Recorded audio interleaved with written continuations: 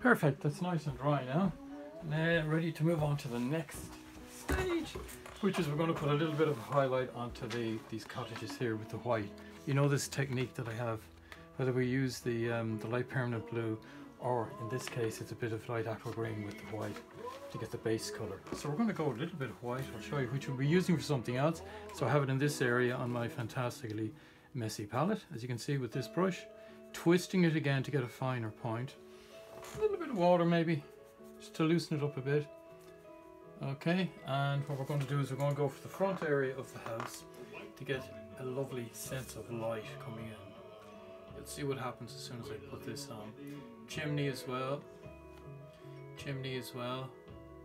and just leave a little bit of the darker tone at the edge of that, at the edge of that gable end there. Okay, can you see that? Yeah, we're doing that well. And then we're coming across here underneath the roof, because there's a lovely bright colour hitting the front of these. Okay, well, it's light actually. You can see the way it brings it alive now. We're going to go in there nice and uneven at the bottom, because it's the grasses, okay, which will be coming up again with those grasses, so don't worry about that. The in-between area there, we're going to bring that down a little bit there. The little wall there in between the large cottage and the little shed or whatever is in the shadow, so we're leaving it that tone, okay? And what we do then is we move on to this guy here. I'm just going to move this over a little bit, and I'm supporting my hand now on the canvas because the canvas is dry, and this is all going to be a much lighter area here. Okay, and you'll see the effect it gives now. Okay, all these little buildings are quite old, so don't worry about them. You don't need straight lines or architecturally perfect buildings, you know. They're hickety-bockety rickety, so they want that, you want that feel to them. Okay, a little bit of white in this area here over it, and this one here to give a sense of maybe the light is just touching off those little areas there, okay? And that light goes all the way through that, bring it down uneven at the bottom. And we will need to reinforce this again at another stage. But can you see the way it's coming alive now, the building? It's becoming 3D. That's a little trick, you know, that I developed from my classes in the landscape area. It's not just other people do it as well, but it's just putting on the base color first, then adding the highlight with this. And the base color for these little landscapes, it changes, you know, changes really depending on each one. Okay, we have that. Now our next step is, because we have the white here, more bright aqua green, well now we're going for another level of it, another tone, okay? So in order to get that, we're going to mix it in with the white, okay? Too bright, because we need a few different tones of this. Probably there was a little bit too much white there. I should have mixed the other way around, but I can come back with more of the aqua green in it. Okay, can you see that? And we want to get this tone here lighter than the original, you know, which is here. Now, I think we'll go with that. I think that's fine to go with. And we're going to start adding our strokes again, directional, our lovely Van Gogh strokes, to the right again. Using my hand again, just to show you, you're going to come up, because the light is hitting these little areas of the grasses again. They're going to come up in front here like so, coming down individually, but all directional, you know. I'm just getting this line first across the baseline here, okay? And we'll be bringing up the white on the buildings to make them stand out more, because as you know, it's all about adding and subtracting in painting, adding colour, taking away colour, brightening it, darkening it. That's what I mean by adding and subtracting. It's nothing to do with maths. Okay, we're going to cross here. We're leaving our little gap there for that little pathway, which could lead either to a back entrance or a front door or something exciting, a little, as I said, a vegetable patch, or maybe a crock of gold, you never know. Okay, coming all the way across just to get this in first before we start letting loose with these tones. Okay, coming in here again, going across around here, lovely. And you know, you're doing your own interpretation of this. I'm just guiding you through a possible reference work, you know, that you can use. Okay, we have our nice little baseline there underneath the trees and the houses. So what we're going to do then is we're going to start going hiddly-piggledy, you know, around like this. Bring it down, okay?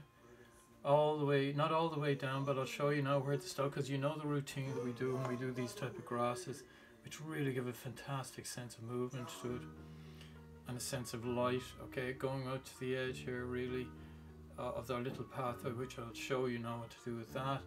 Coming down here, can you see my strokes? Like I'm leaning on the brush now to get a nice loose stroke. I'm not actually painting it on, I'm dabbing it on with this round, okay, with this number 3 round brush. Okay, can you see that effect? And then the same on this side, going in there, getting lovely loose movement again, coming back to load up the brush. You know, have a pretty good amount of colour on it with this type of stroke. You can't put a little bit on the brush with this type of stroke, because you'll just keep, each stroke will just use up what you have on it. But can you see this, the dimension you're getting into 3-dimensional now? You're getting different colours coming through. You have some of the manganese coming through here and here as well, complementing the cobalt blue and the turquoise. That's what I was saying, the 3 of them have to go together to get the actual benefit of it, okay? Nice movement there coming down there. As far as that, then we don't really need to go any further than that for the moment. Don't need to go maybe a little further down here, a little further down here, yeah, just to get the balance up here on the other side, yeah. And those big strokes, wider gaps between them, wider gaps, because we want lots of movement in it. Okay, there you go, into that there, a little bit there, a little bit there, a little bit there, okay. Any lines that appear too regular in it, make sure you make them more irregular by adding a few little dots here and there. That's what I'm just looking at, glancing over quite quickly.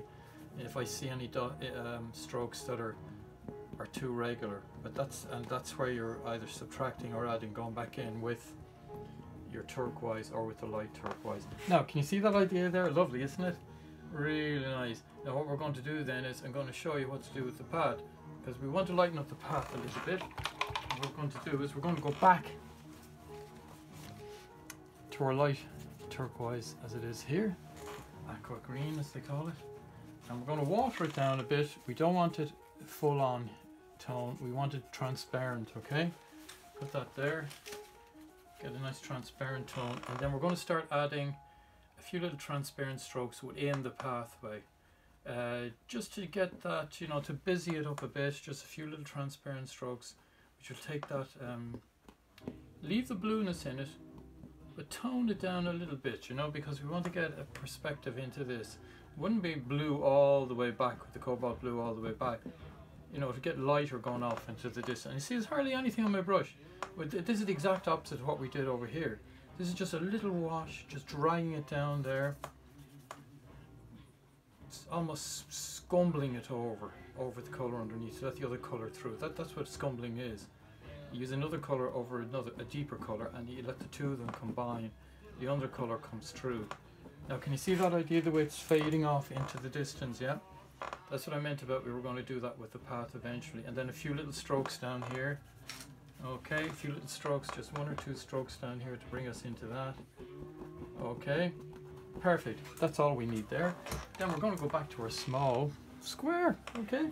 And we're going to pick up some of our lovely portrait pink. Yippee, I love portrait pink. And water it down a little bit, not too much. Just have that there, have it nice and watered down. And then we're going to just start adding a few little dabs up here like this. See the way I'm just doing a few dabs? Different like dabs like that, okay? Clean off the brush, and then just gently start moving out these dabs, blending them into the pink behind. That one goes up there, could be connected up like that, okay? We want these off in the distance, these little cloud formations as they're going to be. And the same here with this last one up here, maybe a little more pink onto that, just to make it a little more connected up to that, okay? That other one, and it's just little wispy clouds in the distance, you know, that are going to make another little statement in the sky, okay? Maybe a bit more on this side, give a bit more to the composition, as if it's coming, the wind is going that way, so maybe we get the effect of a larger cloud here, and then they disappear into the smaller wispy clouds as they're broken up by the wind.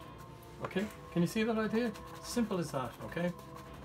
No need to get into an artistic angst. We just want this lovely, smooth